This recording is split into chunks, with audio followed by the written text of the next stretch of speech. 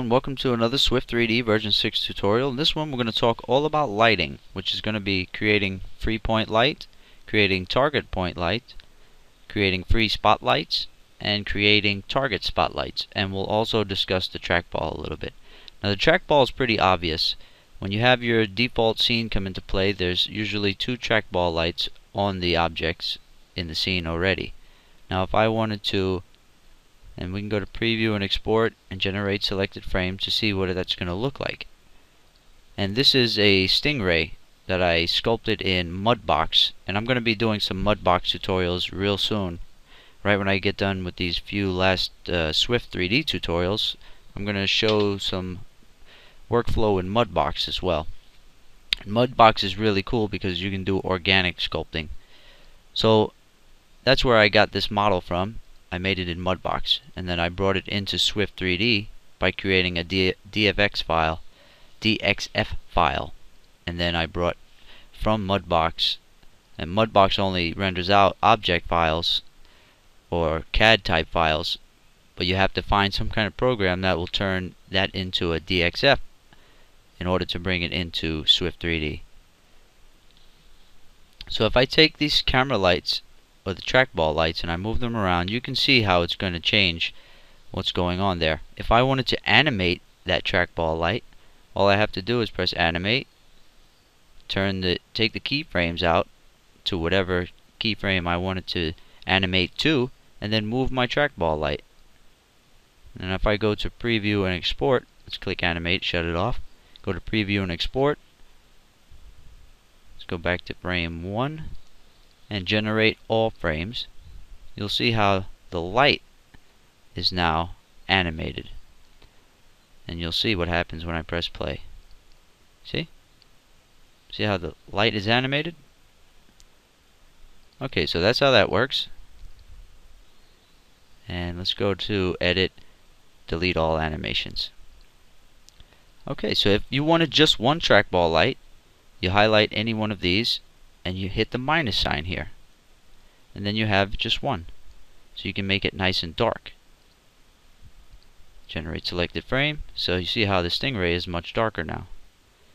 So let's go back in the scene editor, and if you wanted just that one light but really dim, you can go to the properties panel toolbar for that light once it's selected. See, if I select that light, I have properties for it. The color, I can make it a lot darker. Okay, and you see it just made everything darker. So the light doesn't have to be a bright white. And there's also options for the light, such as specular, show shadows, and have the light active, hidden, or locked. Okay, so that's all about trackball lights. And if I wanted to remove that trackball light, or maybe move it down here so everything's dark, and put in a spotlight, a trackball spotlight, I can do that. And then I move the spotlight up, and you can see the way the spotlight works. It has a ring of light. So if I go to preview and export, generate selected frame, it's more like a spotlight on a stage where a comedian or singer would be under a spotlight, and some guy, whoever's controlling the light, would be moving the spotlight around. So that's how the spotlight works. It's not very hard to understand. You want to get rid of that, you just press the remove symbol there once it's highlighted.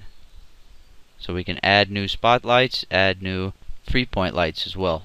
Okay, so that's it for the trackball. Now, if I want to remove these, everything's dark in the scene, and add a free point light, what that's going to do is give me a free point light that I can just grab and put wherever I want inside of the scene, and it's not controlled by the trackball. Delete. Now if I want to put a target point light, I add that, and what this does is it gives you the ability to create the target, which would be on the stingray here, and then the point, where the point of light is coming from. So let's put that up here. So you see how far away the light is at its origin and where it's targeted to be spraying light. So let's go to edit and delete that one too. Let's just put in a regular target light. And all of these things can be animated. in the way that I showed you before.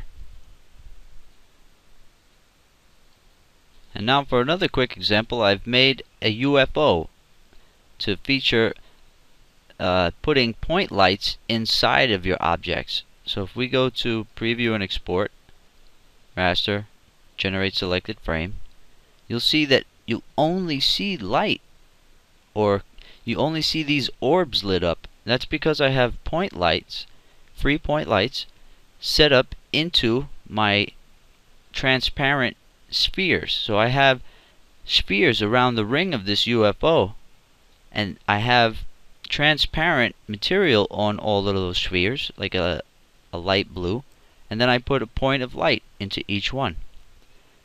So, and I also have this animated, so those lights are spinning around. So if I was to take a point light and put it somewhere on scene so where you really see the spaceship really good, you go to Preview and Export, Generate Selected Frames, and there you go. Now you have your spaceship shown up in all of the whole body of the UFO, as well as these bright lit up little orbs that go all the way around it. And let's press play, and you see how that gives us a really cool effect. And if you wanted more of the top of your UFO to be lit up, you just move your trackball light a little bit, or you can create target point lights or free point lights. And for the last example, here we have a little demon head, which I also sculpted this in Mudbox.